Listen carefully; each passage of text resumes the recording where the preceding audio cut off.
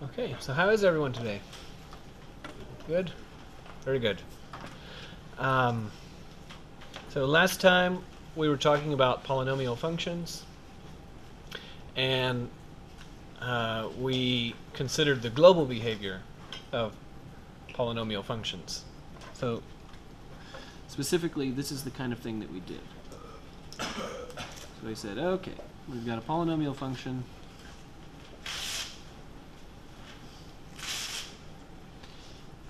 Here's an example of a picture of a polynomial function.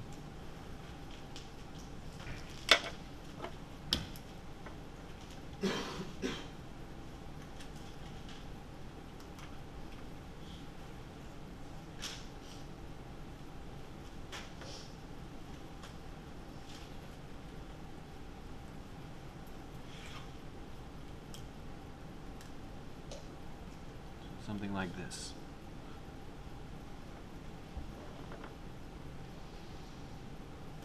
Okay, and what we did last time is we said, more or less, this kind of thing. We said, well, we're going to ignore all that stuff I just obscured, and from what you can see, you should be able to tell me the parity of this polynomial. So what's its parity?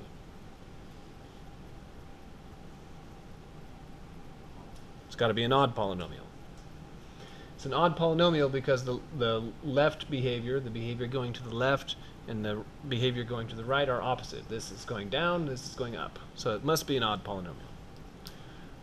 Furthermore, you can tell me the sign of the leading coefficient. What is the sign of the leading coefficient? It's got to be positive. What is informing you that it must be positive? The right is going up. The right side's going up. So that's what we talked about last time. What we're going to talk about this time is, well, okay, now let's kind of, for the most part, ignore the eventual behavior, and we want to look at just this bit, the local behavior, which I have been colloquially calling the wiggle. How does it wiggle before it starts doing its global behavior? Okay, so specifically, we're going to be interested in this point, this kind of point, and this kind of point. So these are called x-intercepts. That's what we called them when we first started talking about functions. But in the context of polynomials, and in other contexts, but very significantly in the context of polynomials, what's the name of these kinds of points? Zeros. They're called zeros. Now the reason why that is a reasonable name for those points is because, for example, if this is x is equal to 5, say, and the red is the plot of a polynomial, what do you get if you plug in 5 to the function? You get 0, because it's on the x-axis. It's at height 0. So if you plug in 5, if the input is 5, the output is 0. So we're calling 5 a 0. Now don't confuse that with me saying that 5 is equivalent to 0. Of course not. What I'm saying is that when you plug 5 as input to the function, the output is 0. Similarly, if this is, say, -4, you plug it, you use input -4, you get output 0. So they're called zeros. Okay. We're also going to be interested in points like this. So like this one I just marked out. So now, this particular drawing, is this conceivably the plot of a quadratic polynomial? This couldn't possibly be the plot of a quadratic polynomial, because you know the shape of every conceivable quadratic. What's the shape of every conceivable quadratic? A parabola. So my question, could this be the plot of a quadratic, is equivalent to asking, is this a parabola? No, right? Parabolas don't look like this. So surely not a quadratic. But what I want you to observe is that if you were to cut away everything far away from this point, if you cut it all away and you just look at that, if you just look at that bit, then, well, that kind of does look like a parabola, just that little bit. right there. It kind of looks like a parabola that opens down. Similarly, this point, the bottom point, also looks like a parabola when you cut away everything else. It looks like a parabola that opens up. So do you observe that there are a couple other places where stuff like that happens? Right? So here's one, and here's another. So notably, this point is a 0 and also the kind of point we're talking about. The name of these points is turning points.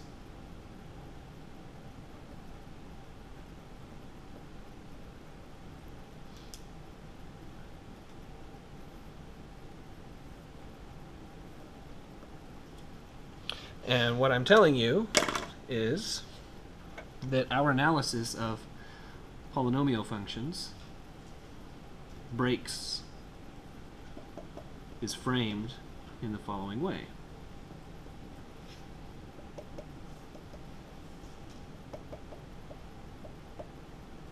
Is that outside of the box is the global behavior.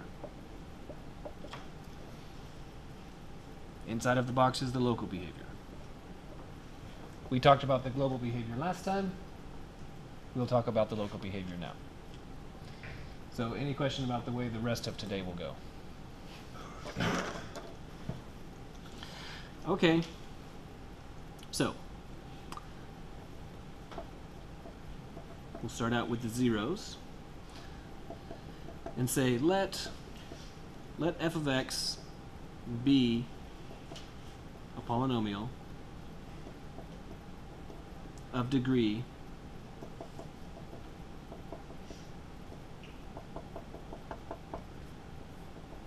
at least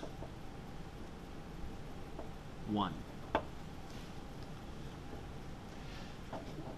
So, it is possible there are polynomials of degree 0. What are the polynomials of degree 0?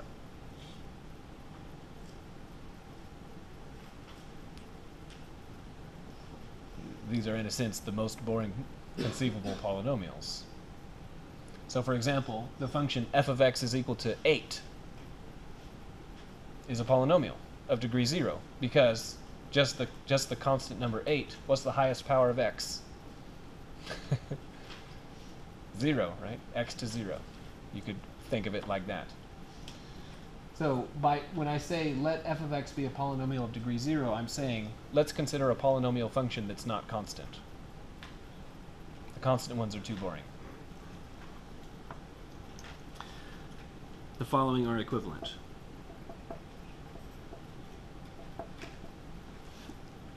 That's a very common initialism in a math class. The following are equivalent. So 1. F of c equal to 0. In English, in language, what you say is that x equals c is a 0 of f of x. 2. X minus c is a factor of f of x. And 3, the point c comma 0 is an x-intercept of y is f of x.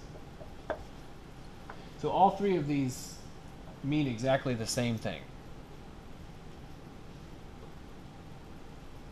So let me be in an attempt to make it clear what the strength and function of this remark is the following. Suppose that we have a drawing like this.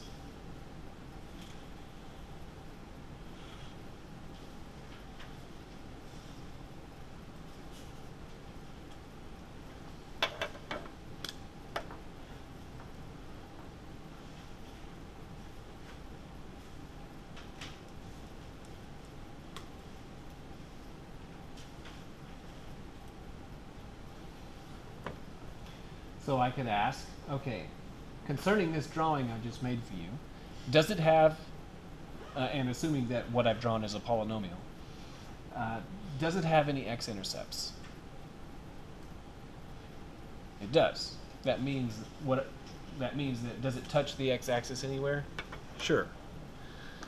It does twice. It does once here and once here.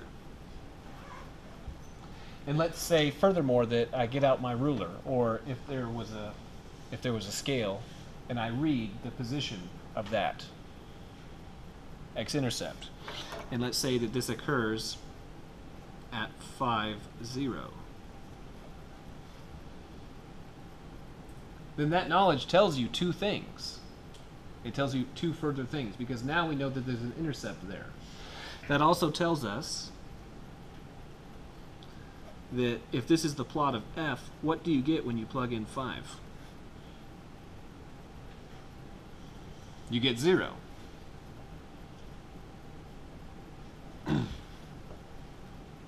But you also know that if you were to take the formula for f and you were to factor it, you know one of the factors that must show up.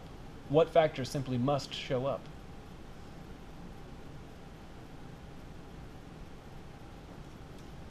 X minus 5 must show up. So, and x minus 5 is a factor.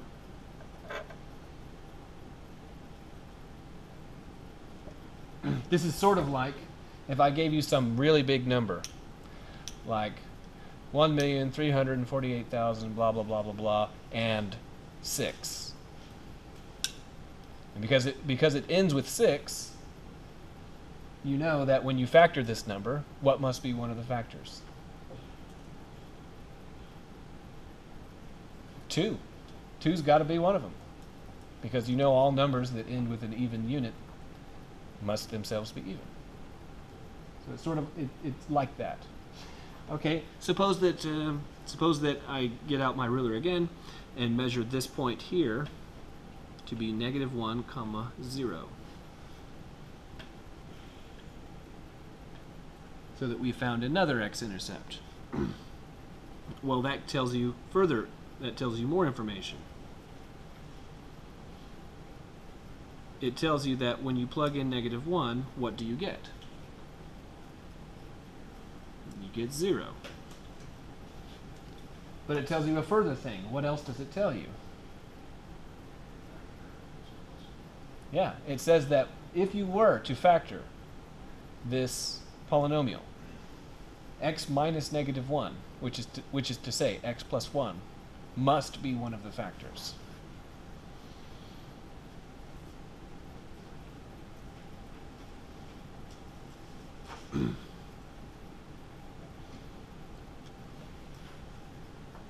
Okay. So now let's use this kind of idea in a real problem. Any questions about it? Okay.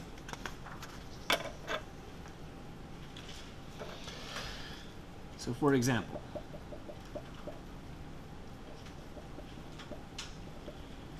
let p of x be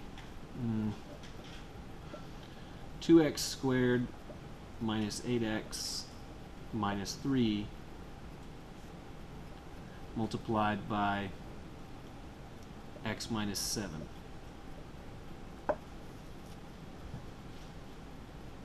Got some nice polynomial there. First question. I want you to find the zeros of p of x.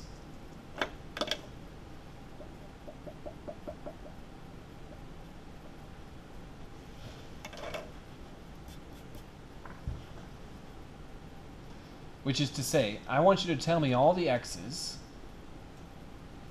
that when plugged into p, the output will be 0. One of them is quite obvious. There's a very obvious input that you could give to p that would make the output 0. What input could we give to p? 7. If you plug in a 7, that factor is going to be 0, and who knows what the other one is, but it doesn't matter because that one's 0. Okay, but the question about are there any others, that's a question, right? So specifically, we want to solve the equation p of x equal 0. So we need to solve 2x squared minus 8x minus 3 multiplied by x minus 7 equal 0. Okay, so we've solved a number of things quite similar to this, actually. So whenever you're solving an equation and you have a product like this equal to 0, then what must be the case?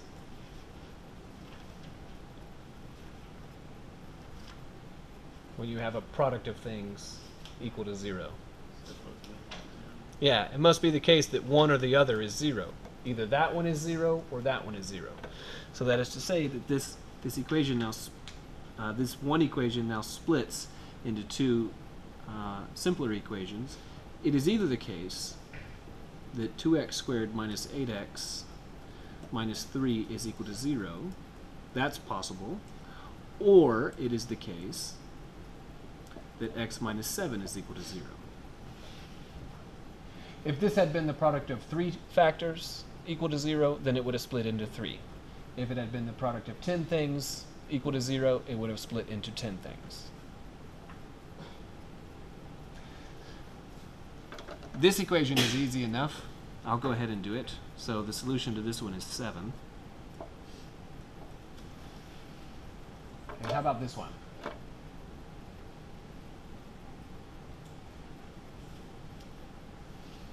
Who knows, right? Could be anything. Well, one of the ways, so in the first place, this is a quadratic equation, and we spent, 2 weeks or whatever talking about that. So one way to do it would be to factor it. So can you factor this one? Is it the easy kind, where it's like, can I think of two numbers whose product is this and whose sum is that? Well, two numbers whose product is -6 and whose sum is -8. I don't know, I can't think of any. So if you can't think of any, then what is the tool that does it for you? The quadratic formula. Okay. So for this one, the quadratic formula is necessary. Okay, so x is -b plus or minus the square root of b squared minus 4ac. And then all of this divided by 2a. So is there any question why the arithmetic looks just so? Okay, then we carry this out. Okay, so that'd be 8 plus or minus the square root of, so that'd be 64, and then minus a negative number, so the negatives are going to cancel. So 64 plus 24 is 88. So square root of 88 divide by 4.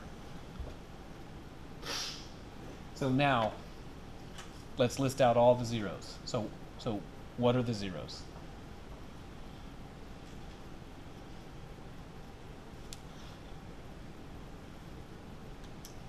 Well, here's 2 of them, and don't forget that one, right? Okay, so the zeros are 8 minus the square root of 88 divided by 4. The next one is 8 plus the square root of 88 divided by 4, and the last one is 7.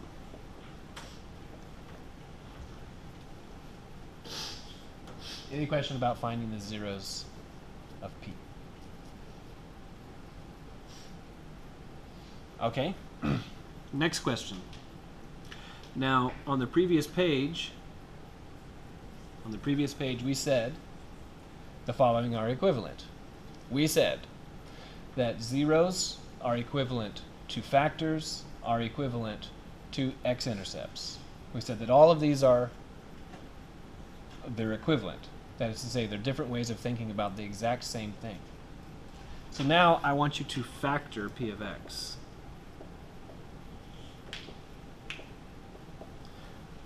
That is to say, I want you to write out P of x is equal to this, times that, times that, times that, times that, times that, or whatever. How many individual factors will P of x have?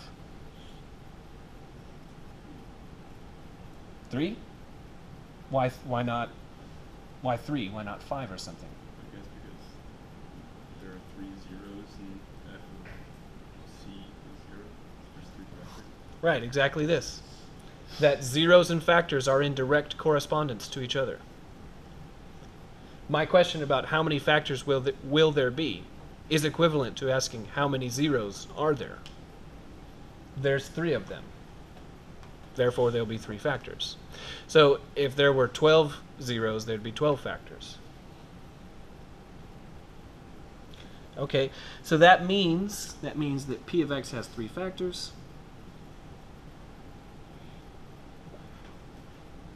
So P of x will look like this. So remember, if C is a 0, then what's a factor?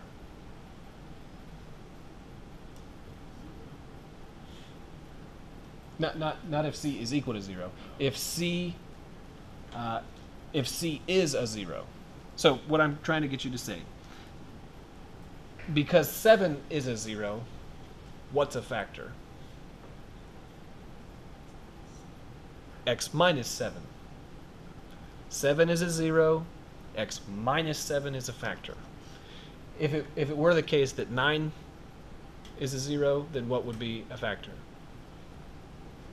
X minus 9.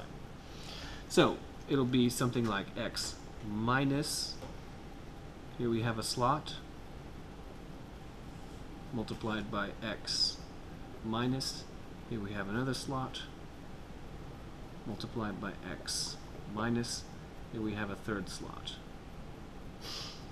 And what's necessary is just to route the zeros into a slot. So there's 3 zeros, so there's 3 slots. So we could say, okay, well, this one goes in here. This one into here. And this one to here. So does everyone see the correspondence between zeros and factors? Okay, so just write them in then. 8 minus square root 88 divided by 4. 8 plus square root 88 divided by 4, and 7. So now, a slight subtlety that is often overlooked. Is this the factorization of P?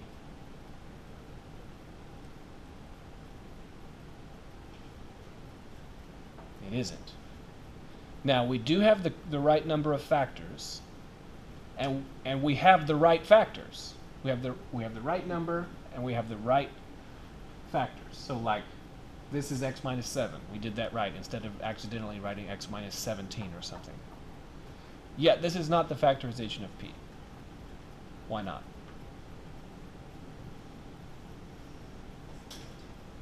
Yeah, because why? You're missing this too, right? Which is to say, suppose you were to multiply this out and collect like terms.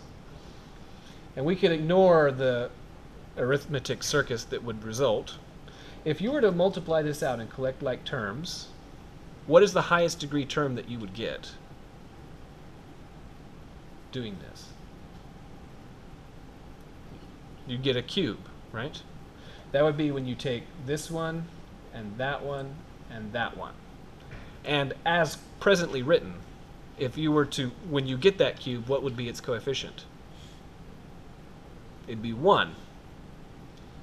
However, if you were to multiply this out in collect like terms, you also would get a cube. But what would be that coefficient? 2.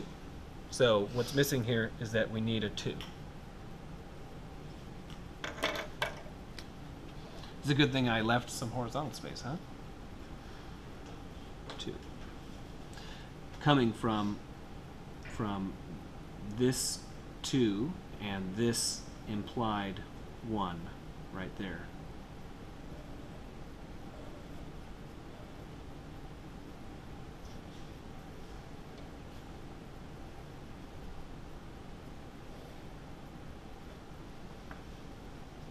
Okay. Any question about factoring P?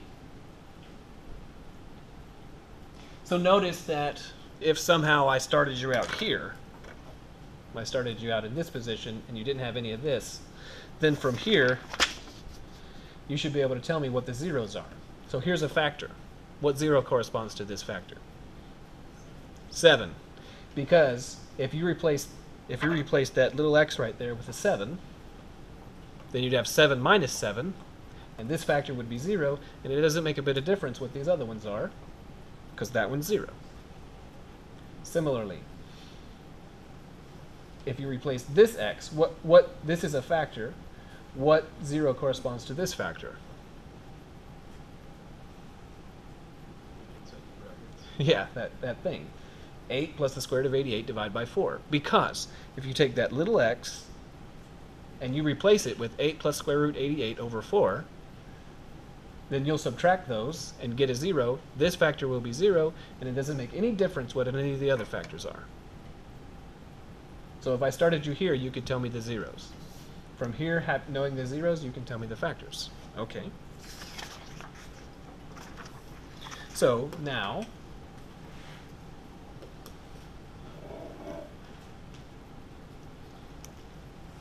I want you to make a sign chart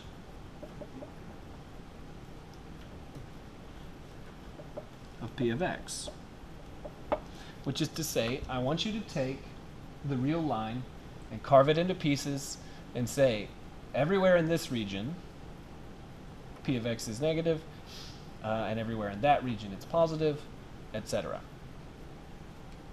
Now, when we were doing sign charts before, there were 2 kinds of places where you could change sign. One of them was where the evaluation is 0, which is to say where you solve the equation. What was the other kind?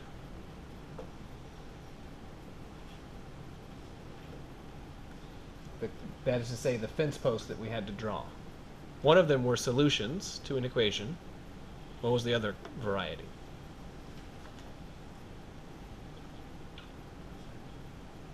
What was it? Restrictions in the domain. That is to say breaks in the domain. Now, concerning this polynomial, P, please tell me about the breaks in its domain. Alternatively, please tell me what is the natural domain of this polynomial.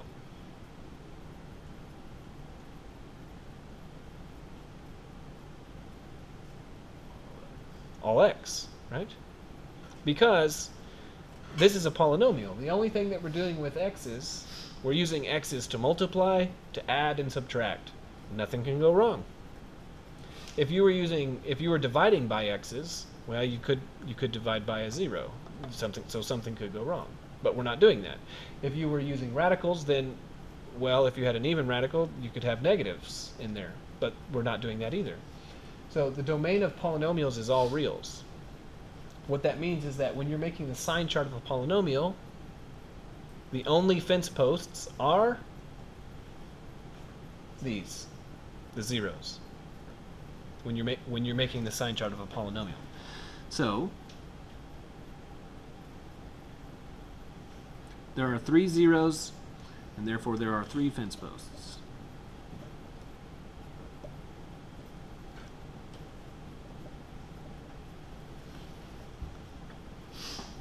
and we need to carefully put them in the right order, right?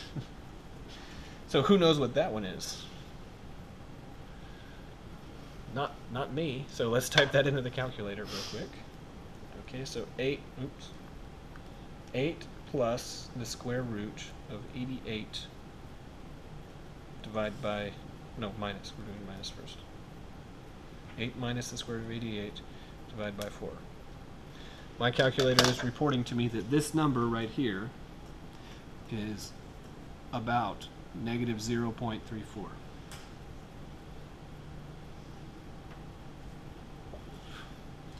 And then the next number, 8 plus, blah blah, that's about 4.34.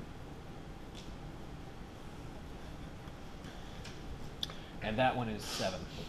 So that means that the fence posts are, we just so happen to write them in the correct order down here. Okay, so then this would be 8 minus the square root of 88 divided by 4. This one is 8 plus the square root of 88 divided by 4, and this is 7. Okay, so we drew the fence posts. Now that they're drawn, what's the next step in a sign chart?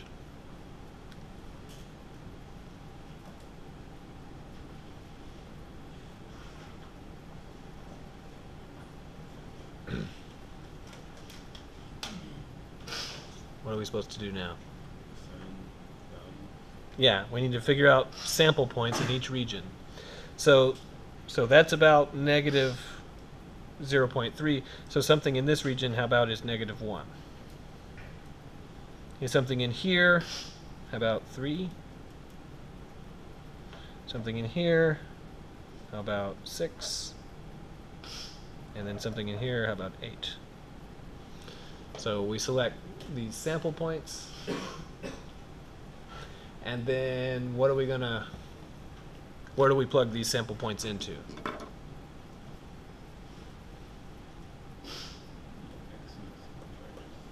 Yeah, in the factorization here. So we're going to plug all these sample points into the factorization. Okay. So 2, well, that's always positive. That's good, so I'll write positive for 2. If you plug in negative 1 in here, negative 1 minus negative 0.3-ish, well, that's negative 1 plus 0.3-ish, and that's still negative. So that'll be negative. Negative 1 minus 4-ish is negative, and negative 1 minus 7 is negative. So 2 is always positive, and then the other factors are negative.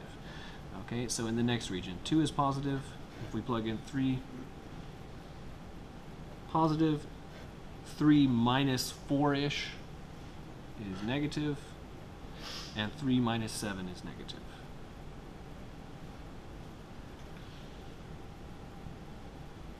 Okay, then now plugging in 6, 2 is always positive, so I'll write positive for 2. 6 minus a negative number is positive. 6 minus 4-ish is positive, and 6 minus 7 is negative. And then in the last region, all the factors are positive.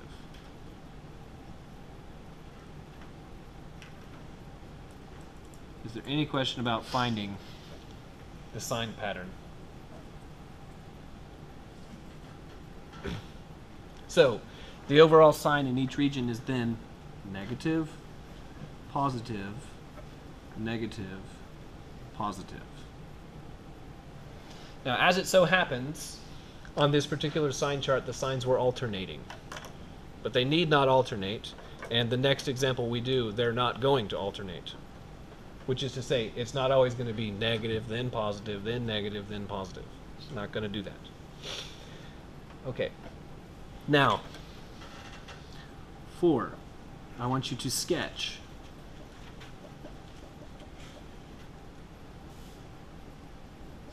y is p of x. Now, I want you to observe the following.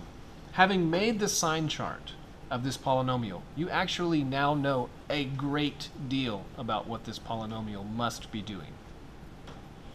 So in particular, you can tell me, just looking at the sign chart, what is the parity of p of x? Is this polynomial an odd polynomial or an even polynomial?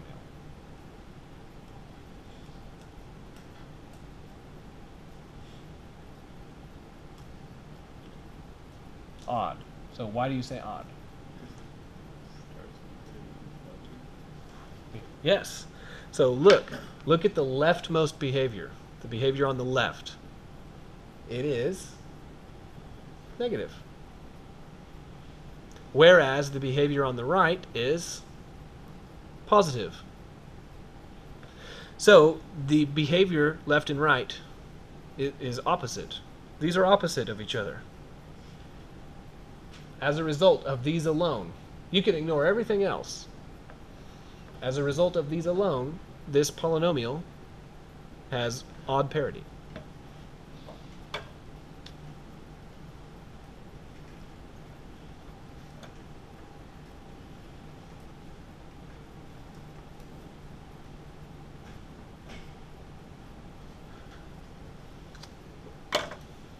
Okay, another way to see that, besides the chart, is, well, if you were to multiply this all out and collect like terms, what would be the highest degree term?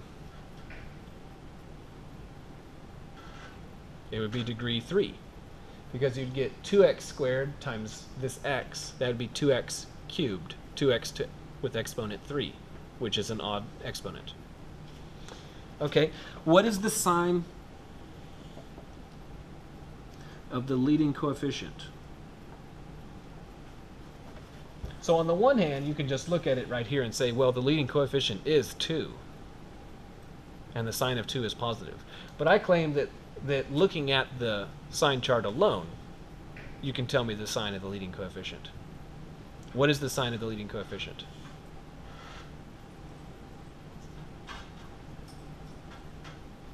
It's got to be positive. Why must, according to the sign chart, why must the sign of the leading coefficient be positive?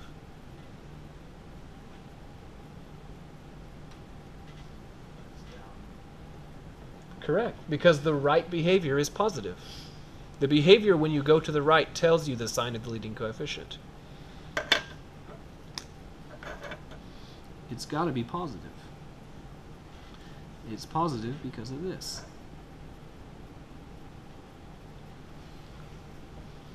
Now, taking those two behaviors together, you know globally now, we're making a sketch. You know globally how this must appear. Because it's an odd polynomial, that means that one arm is up and one arm is down. So it's either like this or like that. That's the only two possibilities. Furthermore, you know which one it is. It's got to be the one with the right arm up. This is the only thing it could possibly be. Now, furthermore, besides this, and again, just reading the sign chart, you know zeros of the polynomial. According to the sign chart alone, the zeros are that fence post, and that fence post. Which is to say, 8 plus or minus the square root of 88 over 4 and 7.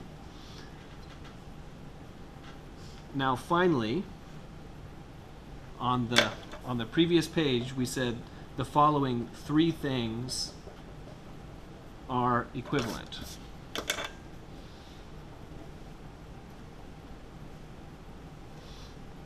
We said, so this is, okay. So we said zeros are equivalent to factors. Zeros are equivalent to factors, which are in turn equivalent to what last thing?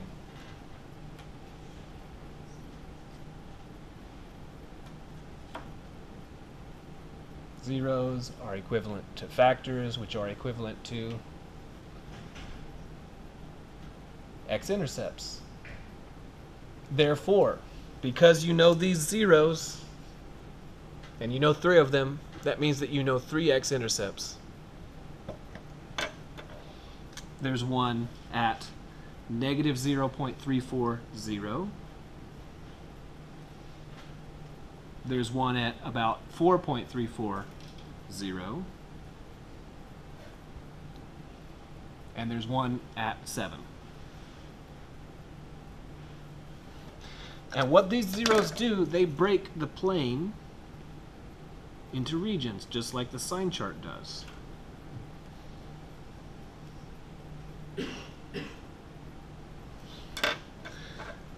But the meaning now that we're going to sketch the polynomial is that, well, in this region, the leftmost region, all of the outputs are negative. That's what the sign chart is saying. When you're drawing the function, that's saying that when you are drawing in this region on the left, are you supposed to be below or above the horizontal axis? You've got to be below, because the outputs are negative. And in between these two zeros, in this region, are you supposed to be drawing below or above? Above, because that's where outputs are positive. So draw below the x-axis, above the x-axis, below the x-axis, above the x-axis. So we have to draw through these 3 points, 1, 2, 3, and because of the end behavior, we know that we're going to have to start down here, start down here-ish, and we're going to have to end up here. So there's only really one possibility to draw a smooth curve that does all this. Draw from down here to the 0, and then when you get to this 0, when you make it into the next region, you've got to be above. So you've got to go up. So we went up a little bit. And then when you draw, you've got to bend back down to that 0. So we bend back down to it. And then when I get in the next region, I've got to be, which one, below or above? Below, because the outputs are negative. So now I'm below, and then I need to, from here, bend back up to that 0, and then just go up.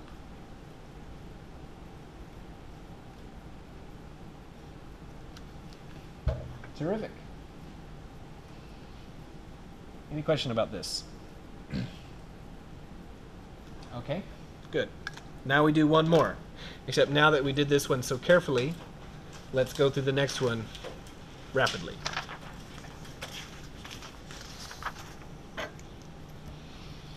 Suppose I give you the following.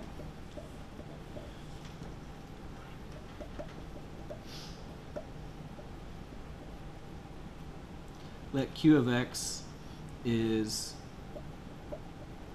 let q of x equal x plus 3 cubed multiplied by x minus 2 multiplied by x minus 5. So I mean squared. So x plus 3 squared. Okay, so then now, 1, let's find the zeros. Okay, well, this is not much of a question, really, because of the way I wrote q for you. But I did that because we only have so many minutes left. So this is a really straightforward question because of the way I wrote it. So what's the answer? Negative 3, 2, and 5.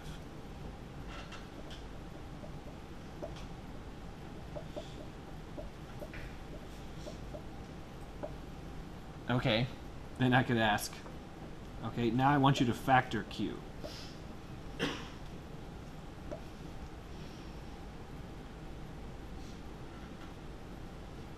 Oh, but I gave it to you factored, right? I did this because we're just running short on time.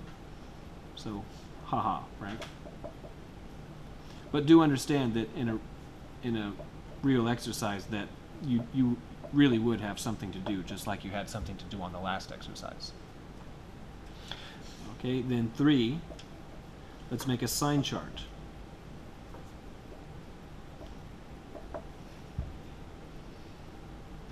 Okay. Well, because there's 3 zeros, this sign chart also will have 3 fence posts. And they are -3, 2, and 5. Some sample points are -4, 1, 3, and 6. So if we sample Q here at these places and use this factorization here, then we would get something like negative squared multiplied by negative multiplied by negative in the left region. In the next one, we would get positive squared multiplied by negative multiplied by negative. In the next region, positive squared multiplied by positive multiplied by positive, and then finally all of them positive. Positive squared multiplied by positive multiplied by positive. I agree entirely. I'm not sure what happened there. Positive squared, positive, negative. Okay. So the overall sign then in each region will be positive, and then positive some more, and then negative, and then positive. And what I would like for you to note is that, the signs are not alternating, because the first 2 signs are positive. Okay. Knowing this now, let's make a sketch. So we know the parity. What is the parity of Q? Even. The sign chart is telling you it's even. Why is the sign chart telling you the parity is even? In what way is it telling you it's even? Yeah, the starting and ending signs are the same.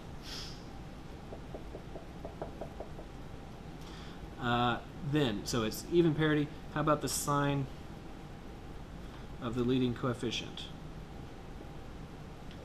Positive. And we know the zeros. They are -3, 2, and 5. As a result,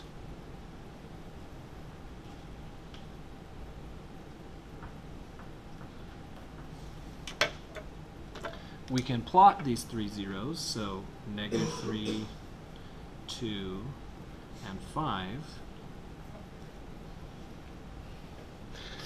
These zeros cut the plane into regions where the outputs must all be above or below.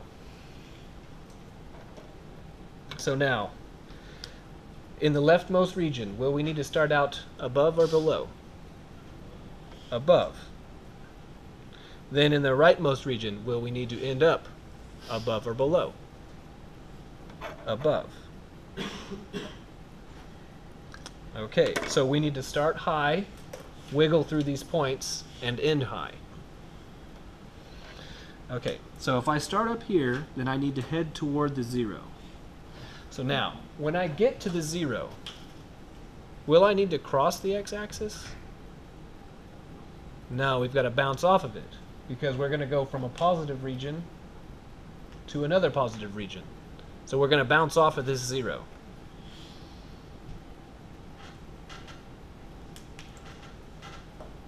So we bounced off of it. Now I've got to head back toward that 0. Will I cross or will I bounce? Cross. I'll cross. You can see that because that is a sign change.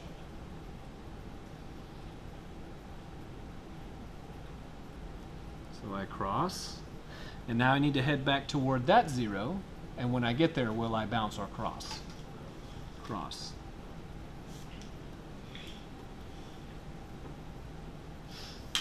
Interesting. So, and here's the last thing that I want you to think about over the weekend. So, concerning this polynomial that we just sketched, and this factorization, if we were to take these two factors and delete them, then that's how Q would look if we deleted those two that I'm covering up. And it would be a quadratic, right? Which means it would be shaped like a parabola. Well, that factor corresponds to this 0, and if you cover up that much of the polynomial, you see something that looks like a parabola. Similarly, if we delete that term and that term so that Q of x looks like x minus 2, then Q of x equal to x minus 2, that would be a line. And that factor, x minus 2, corresponds to that 0, which looks like a line. And so here's the punchline for today. The thing that we'll end on is that zeros have parity. Just a moment. Is that if we took a 0 of a polynomial and we cut it out, and we took another 0 and cut it out, so we cut out two different zeros, then all the zeros of the polynomial either look like this kind of thing, or this kind of thing. Which is to say that there's a sign change at the transition, or there's a sign repetition at the transition. These ones are odd, and these ones even. And this is where we'll begin on Monday. So have a nice weekend.